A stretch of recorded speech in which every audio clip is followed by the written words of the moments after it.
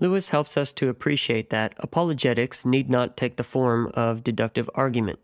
Instead, apologetics can be an invitation to step into the Christian way of seeing things and explore how things look when seen from its standpoint. Lewis's approach says, try seeing things this way. If worldviews or meta-narratives can be compared to lenses, which of them brings things into the sharpest focus? That is Alister McGrath, the famous theologian, scientist, and professor at Oxford University, talking about C.S. Lewis. Over the years, I've developed a love for apologetics, reading books from John Lennox, Timothy Keller, Alister McGrath, and many other Christian minds. But the one who stands above them all as a great intellectual giant is C.S. Lewis. In fact, his work helped shape the arguments posed by the authors I mentioned before. Today we are going to take a look at a section of his incredible book entitled Mere Christianity.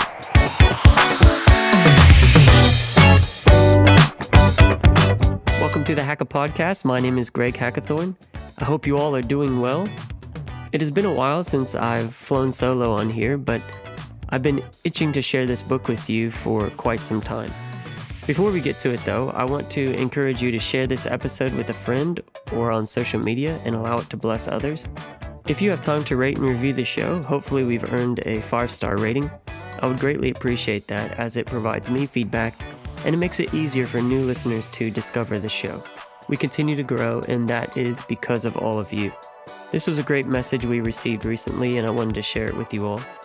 The podcast has really helped me to see the humanity of the people you've interviewed and how I can relate to what I thought were just spiritual giants. I've really been encouraged in my faith by your work. I look forward to hearing you continue in this avenue of ministering. That was one of the goals of this podcast, to make ministry feel more relatable through their life stories, and we've been blessed by so many amazing guests on this podcast, and we're looking forward to many more. I'm just happy to hear that has come across.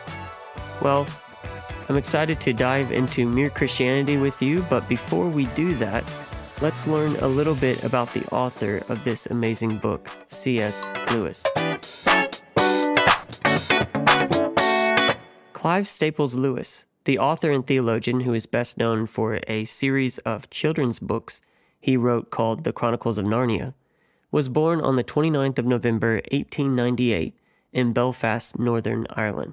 Lewis was brought up in the Protestant Church of Ireland, but as a teenager he lost his faith. He claimed it was due to boring church services and the problem of evil in the world.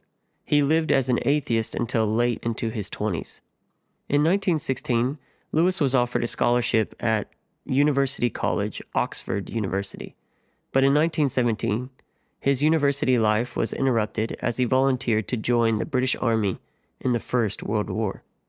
He took part in trench warfare, experiencing the horrors of that ghastly war.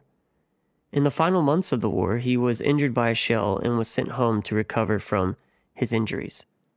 After serving in France with the Somerset Light Infantry in World War I, he began his studies at Oxford and achieved an outstanding record, taking a double first in honors moderations, that was in Greek and Latin texts, and greats, classical history and philosophy, and then staying on for an additional first in English language and literature, completing it in 1 year instead of the usual 3. He became a fellow and tutor of Magdalen College, Oxford, in 1925, a position he held until 1954. It was during his time at Oxford that he formed close friendships with other Oxford fellows such as J.R.R. Tolkien, Charles Williams, and Owen Barfield. They formed an informal group known as the Inklings. They would meet to read and discuss parts of their novels. In fact, Lewis encouraged Tolkien as he wrote his epic, The Lord of the Rings. He became increasingly interested in the question of the existence of God and Christianity. This was Lewis. After many evening chats with the Inklings, Lewis finally converted to theism in 1929 and became a Christian in 1931. Lewis later wrote that he felt like a reluctant convert, but he knew he had to accept the evidence of faith. C.S. Lewis became an influential apologist for Christianity, and he concentrated on a more universal form of Christianity.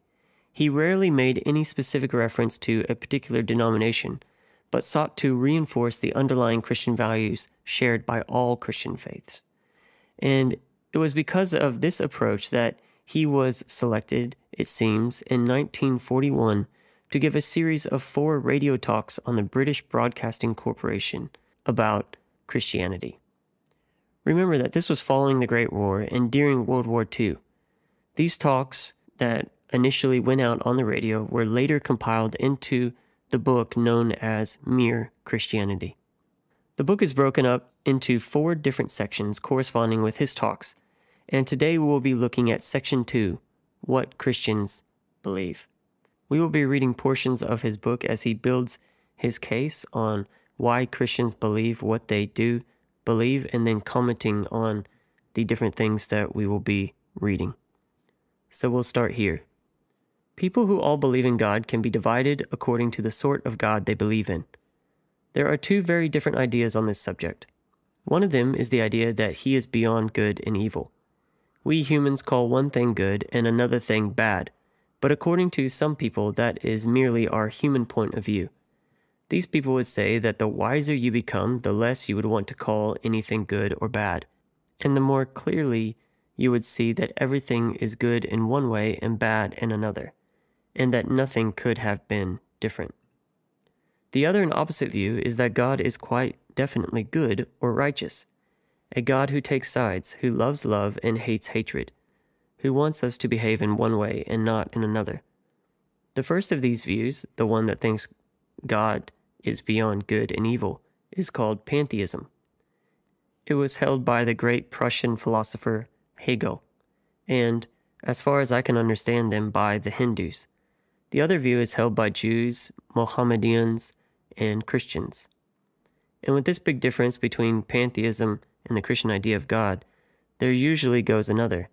Pantheists usually believe that God, so to speak, animates the universe as you animate your body, that the universe almost is God, so that if it did not exist, he would not exist either, and anything you find in the universe is part of God. The Christian idea is quite different. They think God invented and made the universe, like a man making a picture or composing a tune. A painter is not a picture, and he does not die if his picture is destroyed. So you see, Lewis lays out plainly how the Judeo-Christian view of God is different from every other religion. Even the modern form of mysticism that leads people to talk about the universe as something other than a creation or sending out thoughts and vibes. You can kind of hear that in today's culture, in today's society, in the way that people talk about the universe and sending out good thoughts and sending out vibes. I talked about that on a previous podcast. What exactly is a vibe? But you can see that Lewis is actually addressing similar points of view, similar thoughts all the way back in the 40s. Then he tackles what he considers the simplistic arguments that atheists put forward against God. He says, "My argument against God was that," and he's talking about himself when he was an atheist, "my argument against God was that the universe seemed so cruel and unjust. But how had I got this idea of just and unjust? A man does not call a line crooked unless he has some idea of a straight line. What was I comparing this universe with when I called it unjust? If the whole show was bad and senseless from A to Z, so to speak, why did I, who was supposed to be part of the show, find myself in such a violent reaction against it? A man feels wet when he falls into water, because man is not a water animal. A fish would not feel wet. Of course, I could have given up my idea of justice by saying it was nothing but a private idea of my own. But if I did that, then my argument against God collapsed too. For the argument depended on saying that the world was really unjust, not simply that it did not happen to please my fancies. Thus, in the very act of trying to prove that God did not exist, in other words, that the whole of reality was senseless, I found I was forced to assume that one part of reality, namely my idea of justice, was full of sense. Consequently, atheism turns out to be too simple. If the whole universe has no meaning, we should never have found out that it has no meaning. Just as, if there were no light in the universe, and therefore no creatures with eyes, we should never know that it was dark. Dark would be a word without meaning. And this is what I always return to in discussions with atheists.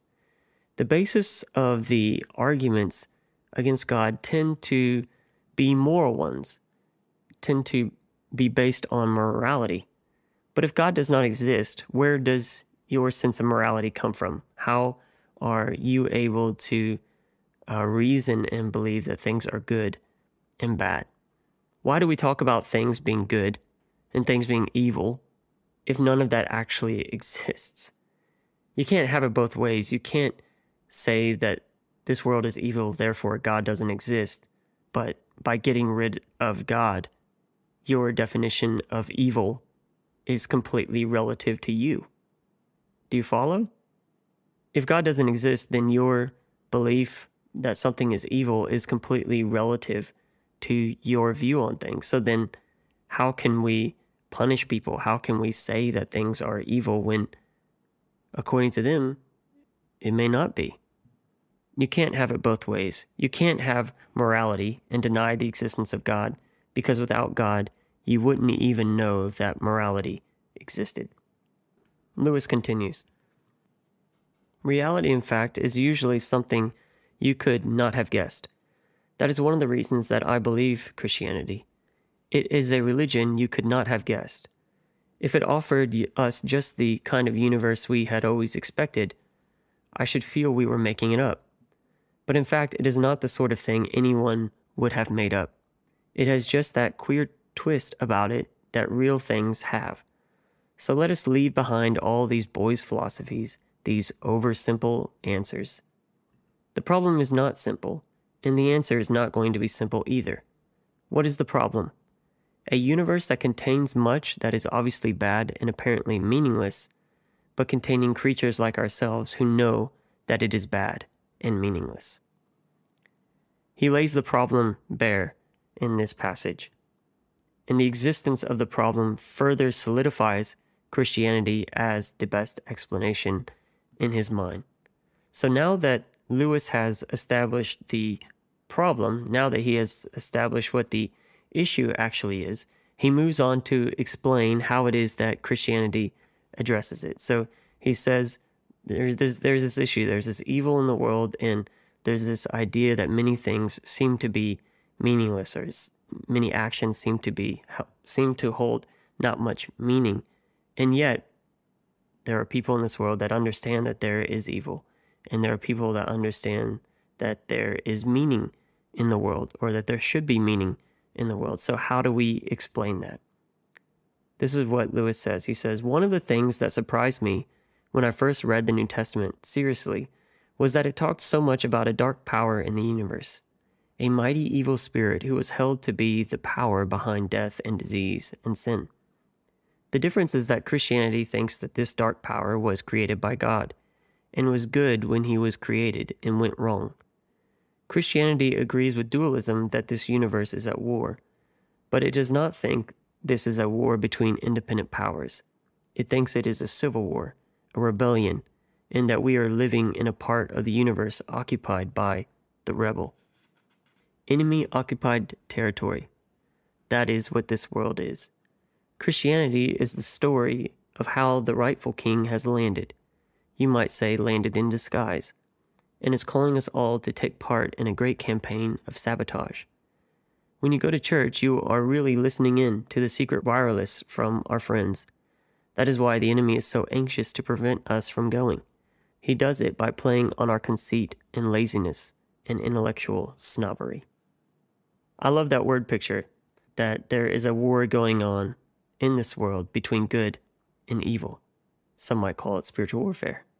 Unfortunately, the world is enemy-occupied territory, the God of this world, as the Bible calls it. But there is good news. The King, the Creator, has invaded it through the Incarnation, or in disguise, and has recruited us to fight on his behalf.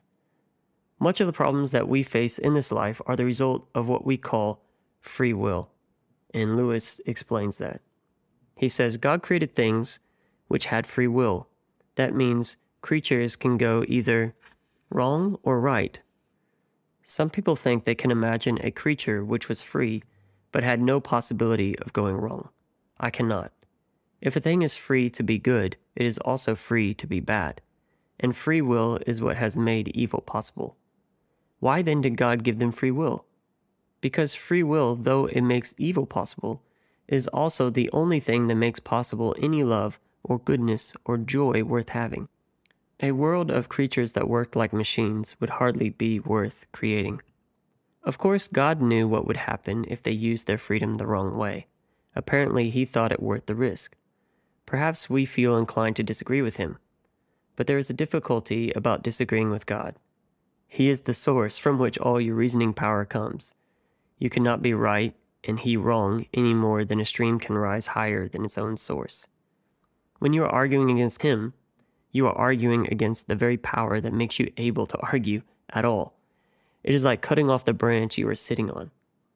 If God thinks this state of war in the universe a price worth paying for free will, that is, for making a live world in which creatures can do real good or harm, and something of real importance can happen, instead of a toy world which only moves when he pulls the strings, then we may take it is worth paying. What Satan put into the heads of our remote ancestors was the idea that they could be like gods, could set up on their own as if they had created themselves, be their own masters, invent some sort of happiness for themselves outside God, apart from God. And out of that hopeless attempt has come nearly all that we call human history. Money, poverty, ambition, war, prostitution, classes, empires, slavery, the long, terrible story of man trying to find something other than God which will make him happy. Without the ability to choose, there can be no love. It's that simple. Without the tree in the garden, without the ability to follow God's word or follow our own desires, true love cannot exist. And Simeon Costa talked about this in our episode with him. He highlighted the tree in the garden and how Life Studies, the Bible study that he created, talks about that specifically, how that man had to have a choice, had to have free will in order for love to exist. And obviously that was God's desire, that his creation would choose to serve him, choose to love him, choose to follow God's will. The great deception that Adam and Eve fell for was that they could be happy without God, that they could create happiness out of their own lusts and desires. Lewis rightly points out that mankind is still pursuing this fruitless venture to this very day.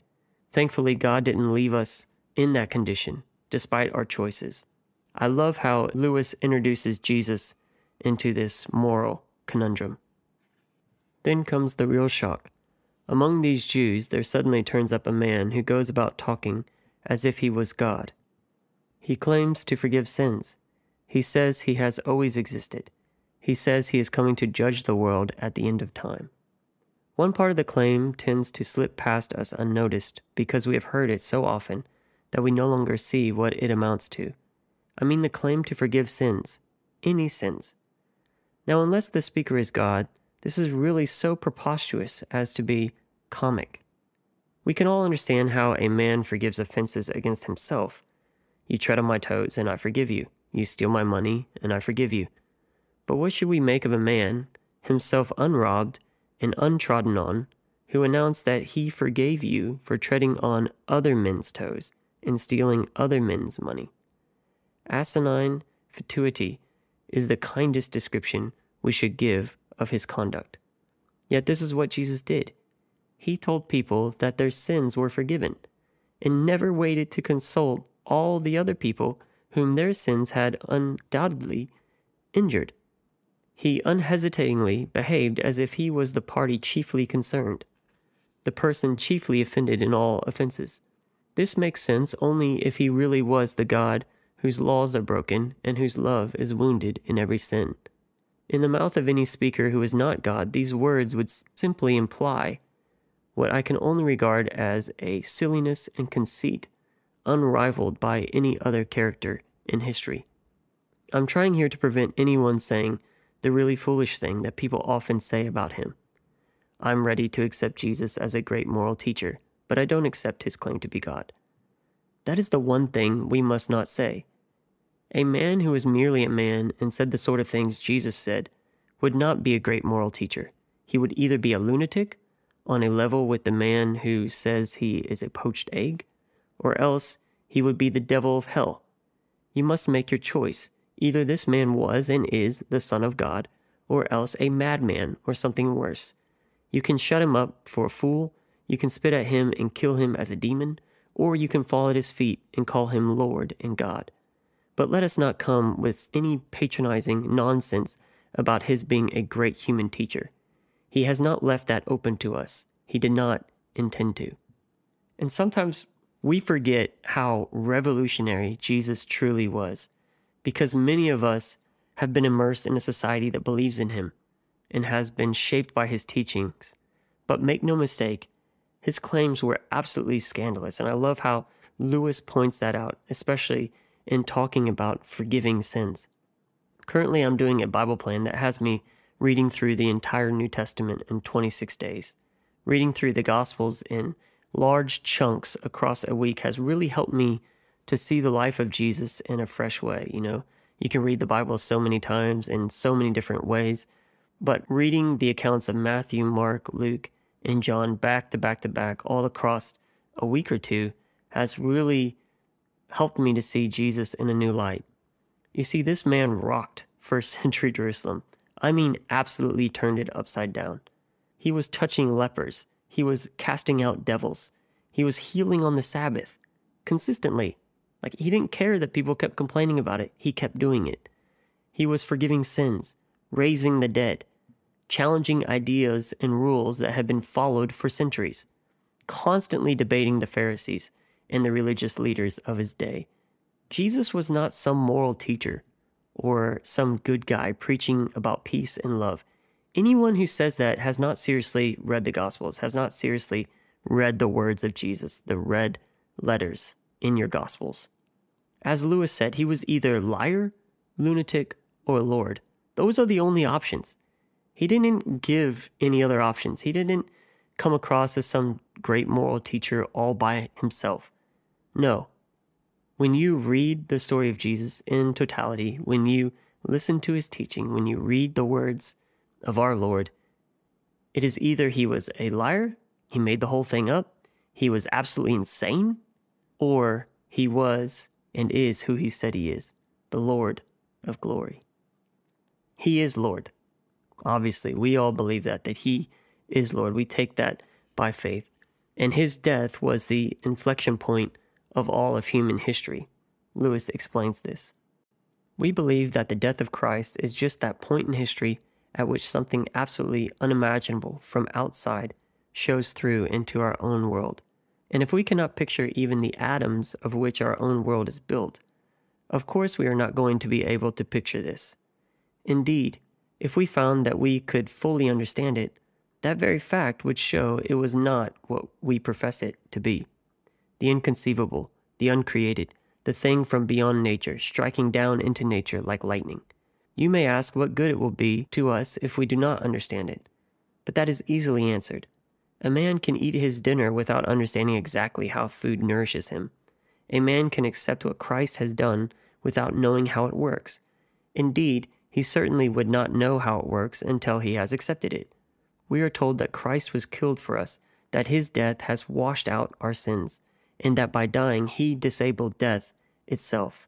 That is the formula. That is Christianity. That is what has to be believed. The gospel is so simple. It is the good news that Jesus died for our sins and that we can have eternal life through him. That's it. That's the gospel. We don't have to overcomplicate it.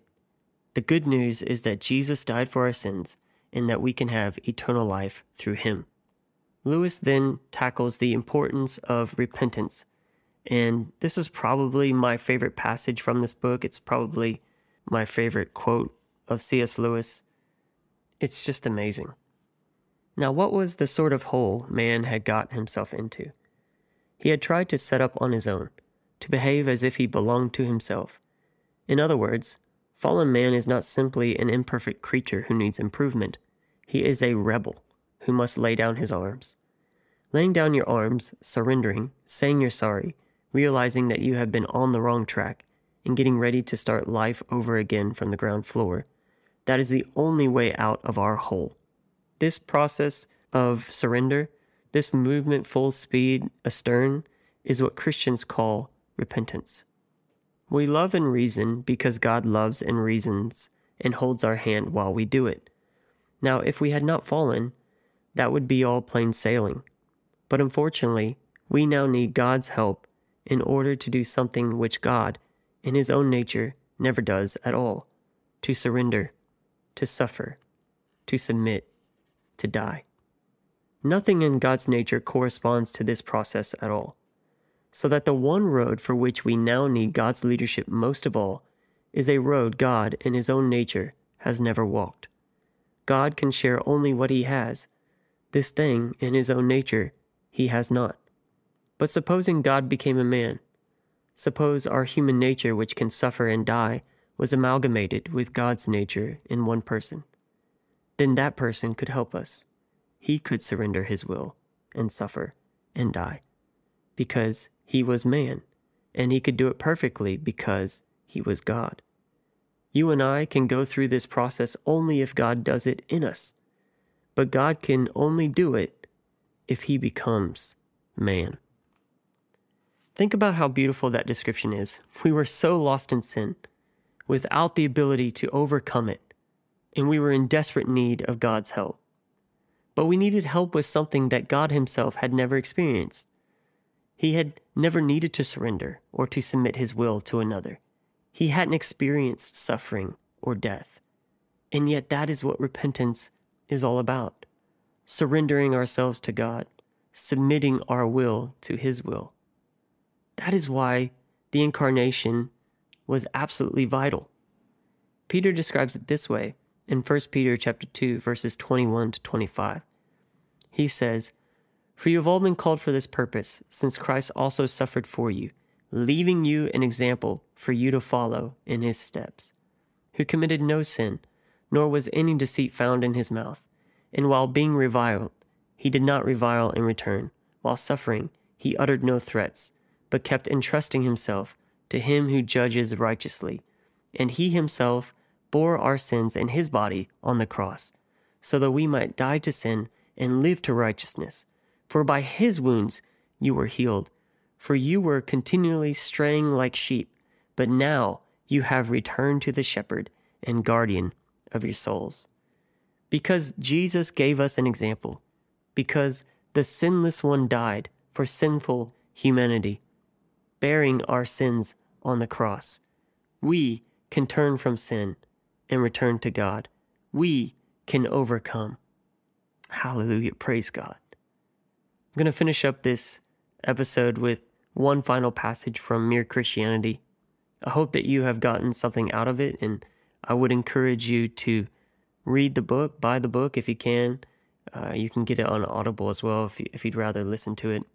But I only covered one section of this amazing book, and I think if you're going to get into discussions that might involve some sort of apologetics or anything like that, I believe that this book is absolutely essential for your library. I encourage you all to read it.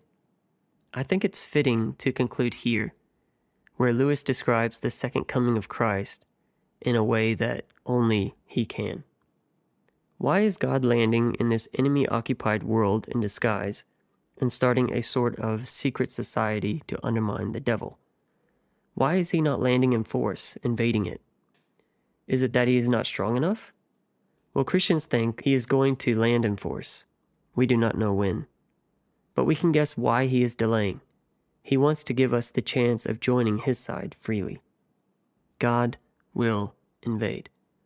But I wonder whether people who ask God to interfere openly and directly in our world quite realize what it will be like when He does. When that happens, it is the end of the world. When the author walks on the stage, the play is over. God is going to invade, all right. But what is the good of saying you are on His side then, when you see the whole natural universe melting away like a dream, and something else, something it never entered in your head to conceive, comes crashing in? Something so beautiful to some of us, and so terrible to others, that none of us will have any choice left. For this time, it will be God without disguise, something so overwhelming that it will strike either irresistible love or irresistible horror into every creature. It will be too late then to choose your side. There is no use saying you choose to lie down when it becomes impossible to stand up. That will not be the time for choosing. It will be the time when we discover which side we really have chosen, whether we realized it before or not. Now, today, this moment, is our chance to choose the right side. God is holding back to give us that chance. It will not last forever. We must take it or leave it.